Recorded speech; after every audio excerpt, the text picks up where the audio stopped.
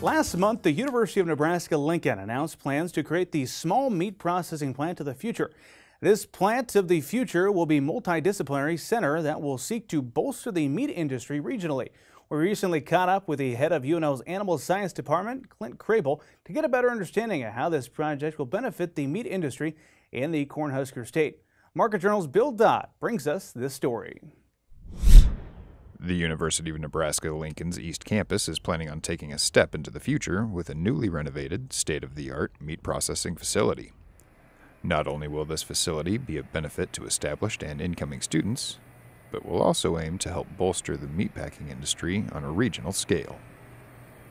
Really looking at establishing a facility where those processors can come look at what a state-of-the-art facility might look like.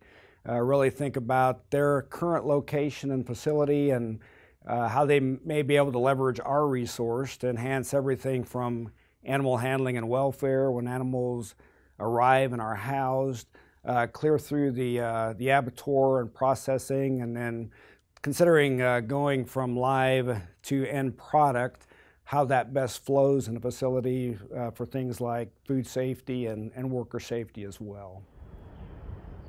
Constructed in 1957, the Lovell Meat Lab has taken part in some groundbreaking work since its inception.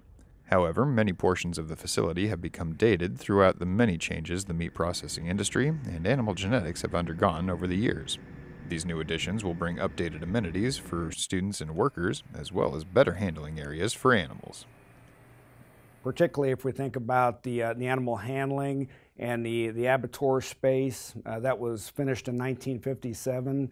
So type of animals have certainly changed, genetics have changed over that time. But thinking about, again, flow through a product, as you think about fabrication to primals down to processing, further processing for sausage making, etc., and then how that gets packaged and ultimately marketed, and that will involve some shipping of product out in addition to utilizing our current store footprint, or a new footprint actually, to be able to market product locally. The COVID-19 pandemic has shed light on several weaknesses of our current meat processing practices. Those weaknesses include insufficient capacity of small processors to keep up with rising demand, as well as challenges with implementing new technologies and widespread workforce shortages. While the current facilities have been able to assist producers and meat processors through the pandemic, this new facility hopes to alleviate many of those concerns in the future. During the pandemic, one of our pork producers, Bill Luckey, was faced with potentially having to depopulate animals because the packing plants or processing plants were shut down. And we were granted permission to harvest some market-ready hogs during that time. And we provided that product to the local food bank. So it was a really neat partnership between Nebraska pork producers, the Department of Animal Science or INR, and then the local food banks, to make sure that we were getting product that was, again, ready to harvest into the hands of those that had need for that product. So we just want to be better prepared to be able to step up and fill that void should something similar happen in the future. The upgrades to this facility will seek to combine academic programs with hands-on application that will help build deeper community partnerships that will in turn strengthen our region's economy by training students, as well as facilitating possible internship programs to help bolster our meat processing workforce. We're thinking about those small plants that might be hiring new employees that could come and spend 3 days to a week here, again, to learn about the fabrication process, so all the way through cutting, and certainly food safety or product safety will be an important part of that training as well.